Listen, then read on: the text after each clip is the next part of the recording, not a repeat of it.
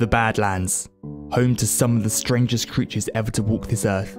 They were designed to serve in the event of war, but they have long since been abandoned. Now, without masters, they have reverted to the one thing they understand: fighting.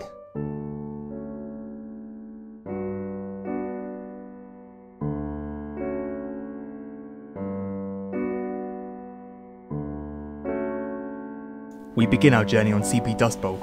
Commonly known as the heart of the war, this desert is where it all began, and after so many years it would be thought that the blue team had developed some common sense. However, that is not the case, and they steal suicides into the red team at the beginning of every mission. They've yet to realise that the red team places sentries in the exact same spots every time, but one day, they will learn. The red team's goal, of course, is to prevent the control points from being captured by the blue team. One method they have used to great effect is the strategy of shooting through walls that is being demonstrated by this heavy. However, he soon decides that it's not working in this case and shoots the stairs instead. The blue team intends on capturing the first control point using Uber in an attempt at pushing past the red team's line of sentries. It looks as though it's working, but the red team also has an Uber which they pop, resulting in a moment of uncertainty between the two teams. They know they can't damage each other, so they just stand there, staring until the Uber runs out, at which point the Heavy and Medic come to their senses and retreat. In the aftermath, as Heavy appears unsure what to do. The blue team is advancing, and after a moment of thought, he decides to try and defend their control point, along with his engineer who attempts to build a sentry. Unfortunately, it is too late, and the red team are driven back, leaving blue to capture the control point. Over at control point number 2, the engineers are already preparing their line of defence. However, they seem to be having trouble upgrading their sentries. They've both built them in truly awful spots, and one of the engineers would rather run around aimlessly than douse the fire on his building. The other engineer eventually upgrades his sentry to level 2, but unfortunately aspires other ideas as he sneaks past the entire red team and places sappers on both turrets.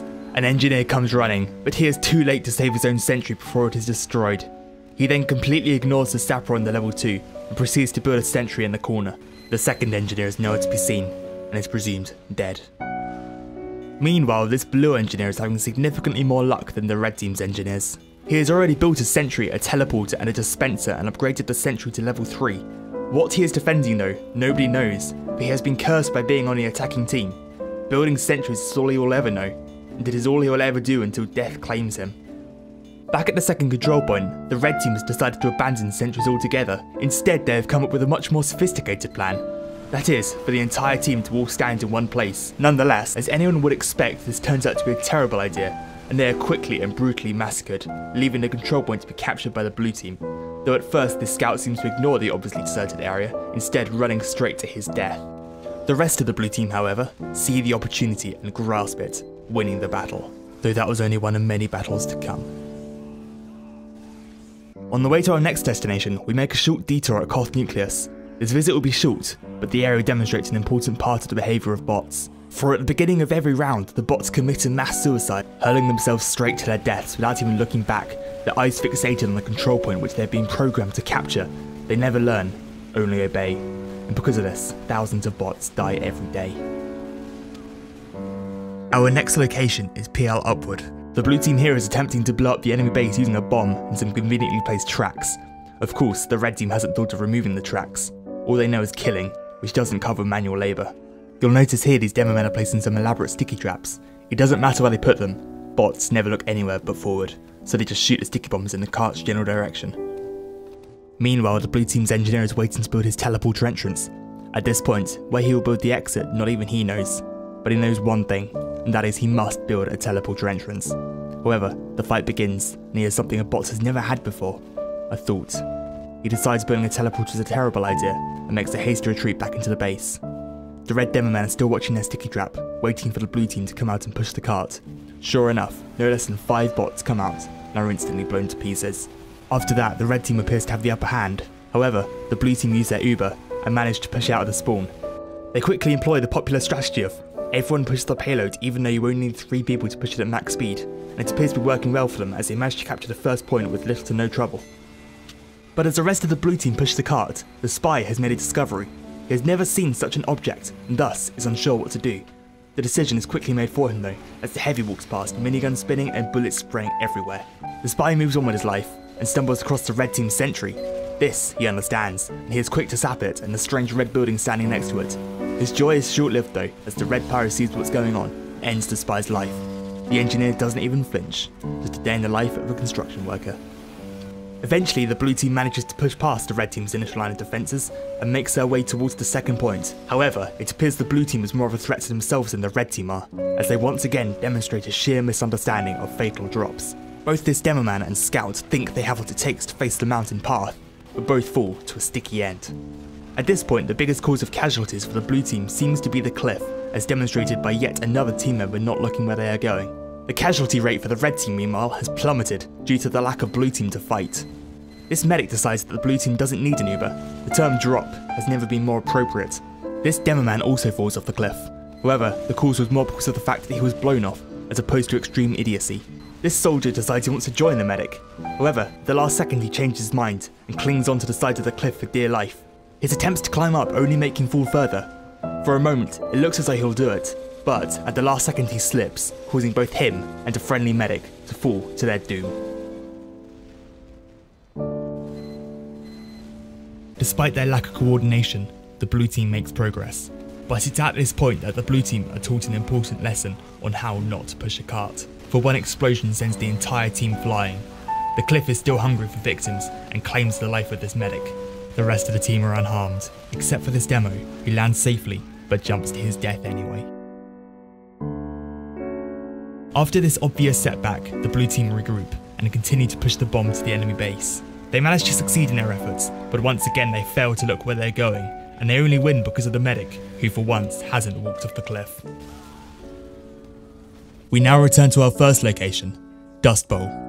After their recent victory, the blue team has decided to take a victory break.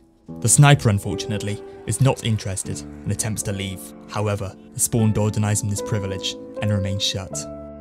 The team's engineer decides now is the time to build his teleporter entrance, and he swiftly does so, but afterwards he appears to be confused about something, for he constantly rams his face into this chain link fence. Try as he might though, he is unable to return to the first area. Back inside the blue base, this spy has discovered something incredible located in this very corner. What it is, only he knows, for it exists only in his thoughtless mind. The alarm sounds, signalling the beginning of the fight, and it snaps the spy back to his senses, leaving him dazed and confused. The fight goes well for the blue team, and they soon capture the first control point. But unfortunately for them, their engineer has taken a distinctly pacifistic attitude towards this battle. One can only assume he is making a stand against the ways of war. Either that, or he is just upset over the fact that he wasn't allowed to build his sentry in the first area. Meanwhile, the red team has been assembling a defence on last, and they have decided that standing 4 soldiers in a row is the best strategy. It may not be the best way to defend a control point, but no one is going to take this rock, especially not with the help of a friendly medic. To help them out, the red team has also employed the help of some engineers, who have in turn built an elaborate sentry nest. As experts in their field, they know to get the best efficiency out of sentries, you have to build them as close to each other as possible. Whilst being fed by a dispenser, these sentries will never be destroyed in battle. But as intelligent as these engineers may seem, there is always a flaw in the bot strategy. In this case, the engineers appear to have developed a fascination with their teleporter. For every couple of seconds, they seem to remember its existence and have a race to see who can get there first. The winner, of course, is teleported straight back to the nest. The loser, however, has to walk all the way back. This continues indefinitely, and for all we know, they could still be there today. But we do know one thing, and that is that the blue engineer is still standing there, still resisting the war going on before his very eyes. He has gained a follower in this heavy, but the heavy soon grows bored and returns to battle, leaving the engineer alone, making his efforts worthless. For our final location, we head over to Koth Sawmill. The bots here have been fighting over this location for years, but for some reason, they find it difficult to survive in this hazardous environment. Nonetheless, they attempt once again to capture the control point, and it appears for once the blue team has succeeded. Unfortunately, all good things must come to an end, as this medic discovers as he watches all 3 of his heal targets run blindly into the circular source. If he could feel emotions, he would definitely feel sadness. The medic searches for a new target to heal, and comes across this demo man. After his failure to keep his last patients alive, he immediately pops Zuba to try and save him from the saw. Unfortunately, it's not enough, and the demo man is cut in 2. The medic is so distraught that he doesn't realise the saw has just saved him from a pyro. Instead, he panics and walks backwards into it, ending his own life. Over on the red team, the soldier and medic appear to be skiving from duty. Instead of fighting, they stand on the outskirts of battle, waiting for it to be over. However, the fight is instead brought to them as they are discovered by the blue team. In a moment of panic, the medic pops the Uber to save his own life. This seems to reinvigorate their courage, and they run into the fray. But sadly, just like the rest of their team, they fail to look where they're going, and they are both killed.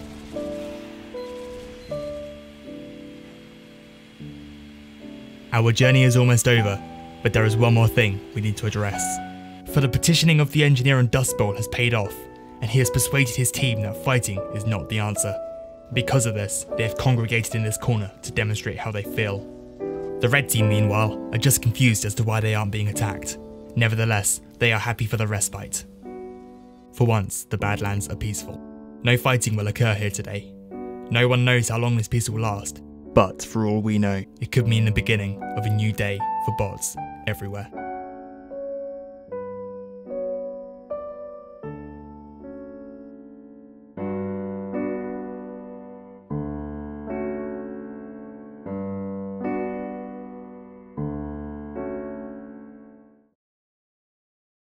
Hi, I'm the creator of this video.